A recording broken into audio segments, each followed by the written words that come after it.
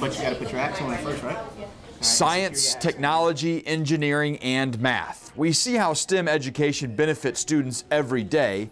And thanks to Boeing and the Charleston chapter of the National Society of Black Engineers, or NSBE, fifth graders at W.B. Goodwin Elementary are getting an extra helping of STEM every Tuesday after school. I have never seen any kids that come into school and they say, "Can we do NSBE today?" They really enjoy the hands-on lessons, and just seeing them work together to complete a task is a huge thing. And I mean, it's all about science, STEM, and getting them involved is a great thing for them. Meet the Nesby Junior chapter at Goodwin, the first of its kind in the Lowcountry. Professionals from Boeing and other companies in the area are investing in scholars, teaching them how to use STEM for all types of subjects and where to find STEM outside the school walls. And in art class, drawing is not my favorite thing. So in here, I have a chance to draw anything. I think bridging the real world to books, science, STEM, what have you, I think that will probably be the biggest thing to take from it. Erika Hunt is an industrial engineer at Boeing. She used to work with the Nesby Junior chapter in Seattle. She didn't know if she was going to do this when she moved here, but once she participated in Boeing's local school speaking series, she saw Goodwin was ready. Just came to the after-school program, talked about Boeing and what's an airplane, the different parts of it, and then I noticed, like, last school year, they knew all the answers.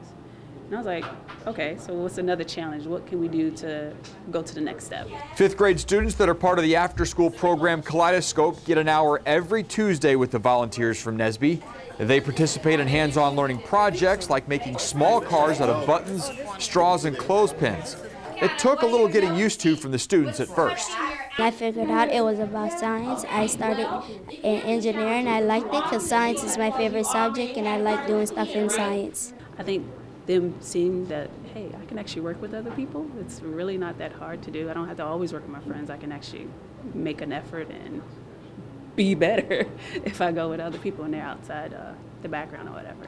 Competition is another important piece to this initiative for Nesby. The winners of each competition each week are featured on the winner's cabinet. This isn't the most important piece to this program, but it is definitely helping kids learn. 1, 2, 3, go. You have to do it because that gives them a little bit more motivation to be like, all right, I got to do mine better than them, or I got to get it done faster than them, or what have you. So we make sure we keep that in there. Competition help us learn to be a good sport, but don't brag about it. Success during this hour is also carrying over to the school day, both in knowledge and ways to learn. It helps because you get to work with other people and you get to get better social skills and get better in science and math.